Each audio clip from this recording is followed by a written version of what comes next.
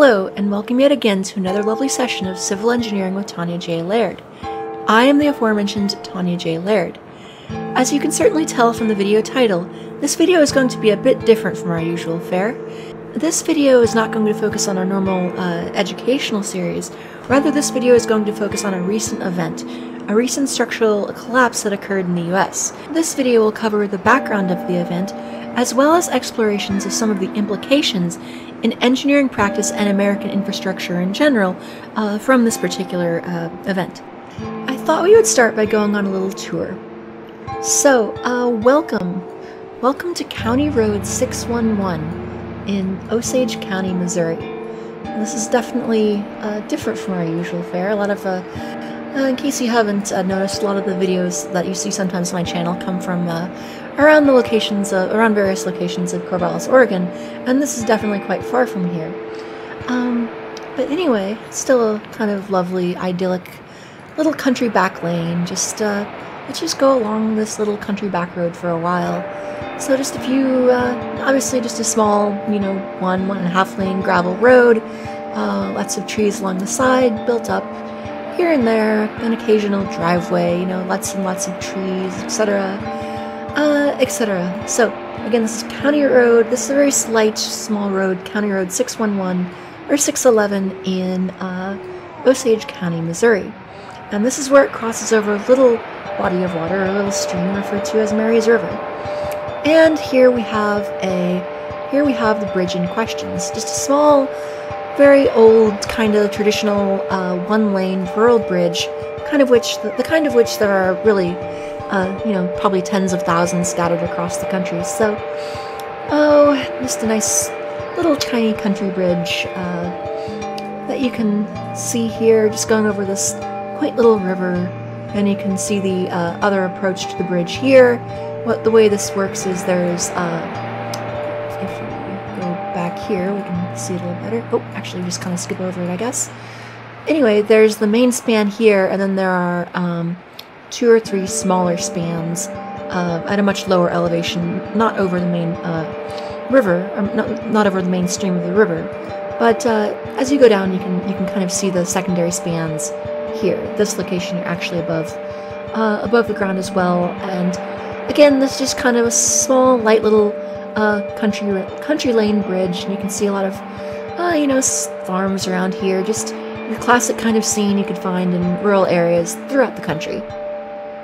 In fact, you can see a lot of this kind of scenery if you go just outside of where I live, which is in Corvallis, Oregon. So again, this bridge is on a small country lane. It carries County Road 611 across Mary's River in Osage County, Missouri. It is a single-lane bridge with a main span of 145 feet, and historically, it was built by the Kansas City Bridge Company in 1893. It's gone by a few names, including the Big Mary's Bridge, the Pentecostal Bridge, and a few others. Now, as you can clearly see here, it definitely shows its age. But however, this is one case where the phrase, "they don't make them like they used to," certainly holds quite literally true. You can zoom in here and actually see that even the abutments well, actually, I suppose if we go around and maybe we can take a look at them. Yeah, here you can see some of the abutments here, and we'll get a better look at them later. But you can actually see that the abutments are definitely something from another time. They're not actually made of concrete or concrete block or something. They're actually made of cut stone, so something definitely from another time. Other things to note, the entire bridge is covered in decades of rust, and you can see from the numerous rivets along the main chords of the bridge that the main chords are clearly something from another time. We definitely don't make bridges with rivets like this anymore, or at least very rarely so. Again, let's see. So it has one main span and then 3 smaller spans of, as we have noted, and the overall layout looks like, as you can see here in this drawing. Still, this bridge is certainly a stately old lady. This bridge may not be up to modern standards, but old structures still have their uses. Considering the surrounding area, this bridge likely doesn't receive heavy traffic, and like all such bridges, it does undergo periodic inspections. In fact, an inspection occurred just last week, and the bridge wasn't closed, and it was found to be in adequate shape for its age. And actually, interestingly enough, I found this here. Here is a postcard of the bridge from an obviously earlier era. Think about this bridge and the time span, just the span and stretch of history that this is seen. This is what this bridge was built to carry: horse-drawn wagons driven by turn of the 20th century farmers in rural Missouri. Now, I was able to find some inspection data on this bridge, and you can find some links to that in the description below. Data is available from a 2017 inspection report, and at first, its condition does seem alarming. Its overall condition was rated as poor, its superstructure condition was rated as serious, its substructure was rated as poor, and its deck was rated as satisfactory. The structural appraisal stated, quote, "basically intolerable, requiring high priority of replacement." However, bridge reports like this, bridge inspection reports like this, need to be considered carefully. Or more specifically, you need to be aware of the kind of criteria that are being applied. The inspector in the 2017 report in the work recommended section suggested, quote, "replacement of bridge or other structure because of substandard load carrying capacity or substantial roadway geometry." In other words, this bridge does very poorly when assessed according to modern criteria. It doesn't even come close to meeting modern standards for lane width, carrying capacity, etc. When judged by the criteria of a modern highway bridge, this bridge really is basically intolerable. The deck appraisal was a bit more forgiving, stating, quote, "somewhat better than minimum adequacy to tolerate being left in place as is." Man, I'm just going to read that again. "Somewhat better than minimum adequacy to tolerate being left in place as is." Man, I really love engineer speak. It's just absolutely wonderful. So, considering its poor ratings, why wasn't this bridge torn down a long time ago? Well, consider the surroundings. There's a reason I started this video doing a bit of a tour to the approach of the bridge. The 2017 report states that this bridge only experiences about 50 vehicle crossings a day. It's on a tiny country back road. Replacing it would cost a great deal of money, and funds for such things are always tight. The 2017 report estimated that replacing it would cost approximately $1.3 million. There are thousands of bridges like this across the US. Replacing them all would perhaps be ideal, but actually achieving that would be impractical. So, how do we as engineers handle these older subpar structures? Well, a clue can be seen here on the Google Maps Street View. As can be seen here in the Google Street View, there is a clearly posted sign. There is a clear label on both sides of the bridge. This bridge is weight limited to 5 tons. So let's talk about how this works. Well, inspecting engineers will determine the state of a bridge considering any deterioration present. For example, if rust has eaten, say, 1/4 of an inch into some structural element, they will note that, and then they will calculate the element's reduced section properties. So maybe originally a given piece of steel was 1 inch thick, and it had a certain moment of inertia or cross-sectional area. Well, they'll go and recalculate those section properties considering the now existent state of the bridge. So, again, they'll calculate each element's reduced section properties. Then, these modified section properties are used to calculate the bridge's ultimate load capacity. So you take those modified section properties and use them to recalculate the ultimate load capacity. So the bridge, as originally designed, may have been able to carry, a certain number of tons, but once you actually go, you take stock of the current state of the bridge and you recalculate its new capacity or its present day capacity based upon any damage that is present. Then what you do is you apply a safety factor or a load factor, and the rated weight is then posted.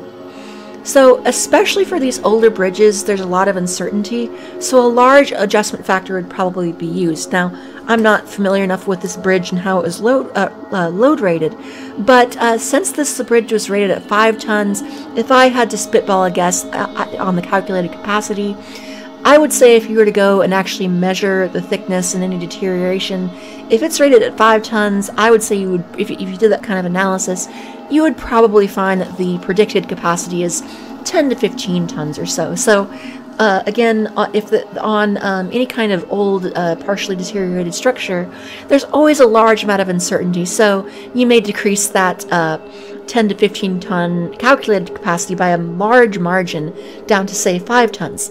Also, you might consider the consequences of failure. If this bridge were to collapse, then somebody would be going into the river, which would certainly ruin someone's day.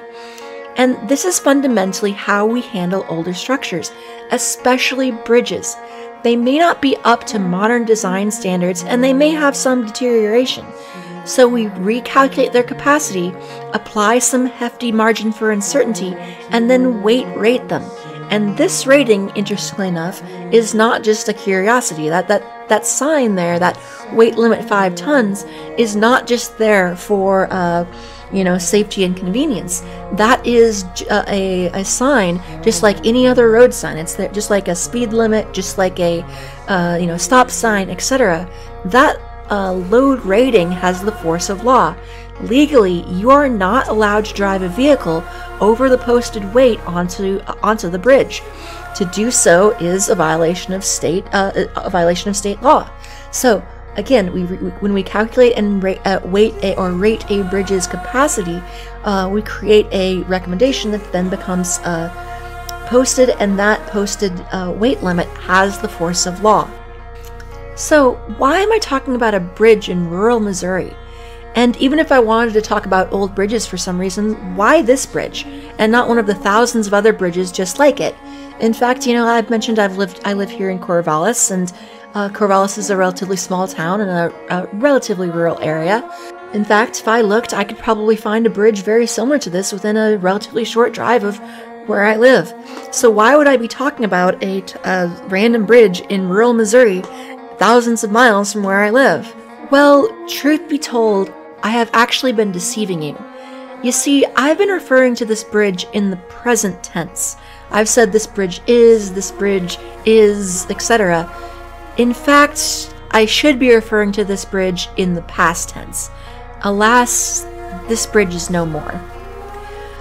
Unfortunately, on Monday of this week, someone ignored these clearly posted signs.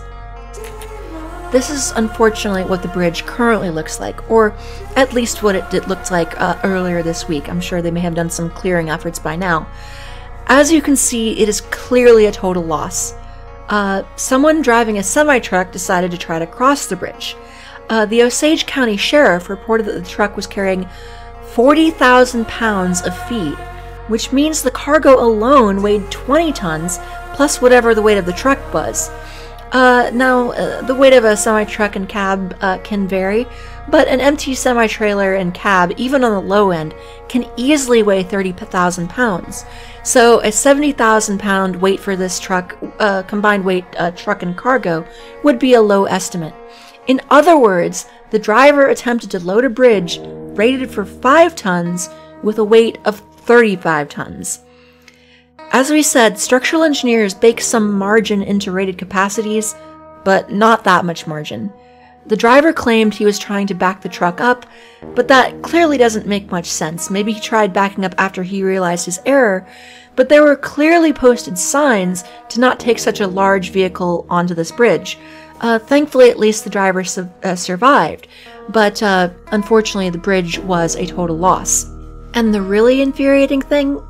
Well, to see the most really infuriating thing, I need to go back to Google Maps here, so I'm going to leave Street View and go just right back to Google Maps. So here is the actual intersection, or the crossing that we were looking at, where the small country lane, County Road 611, crosses with Marys River here in Osage County, Missouri. And so the Route 611 continues here, goes through a bit of a neighborhood, and then ends up eventually, if you go around a couple corners, you end up down here at US Highway 63. Interesting. Let's take a look at Street View there. Same river. The Marys River. Same exact river.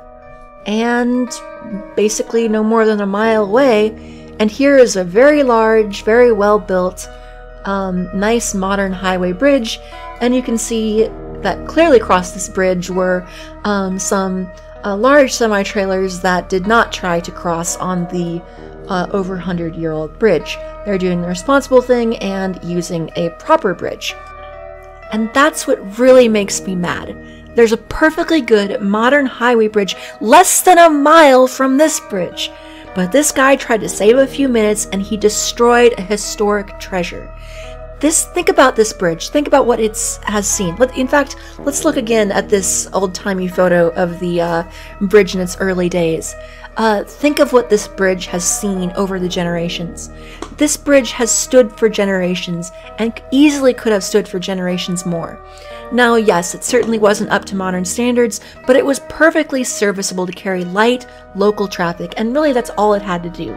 It could have easily kept going for many decades into the future. It was just carrying small amounts of local load, of local traffic, just 50 vehicles a day, that sort of thing. And again, it could have easily done so decades into the future. And think about this.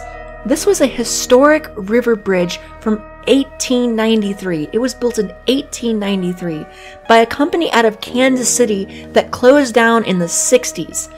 And it was probably made out of steel, made right here in the US, probably in Chicago or Minnesota or somewhere on the Great Lakes. It was put together with construction techniques that are now unheard of. A piece of the past that is, in every sense of the word, irreplaceable. And now, it's a pile of scrap on the bottom of a river. All because one guy tried to save 5 minutes of time. Stood for well over 100 years, for generation after generation, and somebody tried to save 5 minutes, and now this historic treasure is dust. Anyway, I'm gonna stop ranting before I give myself an aneurysm. I just saw this and had to talk about it. In regular channel news, the second lecture in the wood design series is now out, and feel free to check that out if it seems interesting. For now, if you found this informative or enjoyable, feel free to like, comment, and subscribe to make the robots happy. If you want to help make angry rants like this possible, see the link to our Patreon page in the page's details. Regardless, I hope to see you all again soon in the next video, which hopefully will involve me a lot less angry. Additionally, please, for the sake of my blood pressure, please respect bridge weight limits. And, as always, well, with the exception of the guy who broke the bridge, as always, thank you.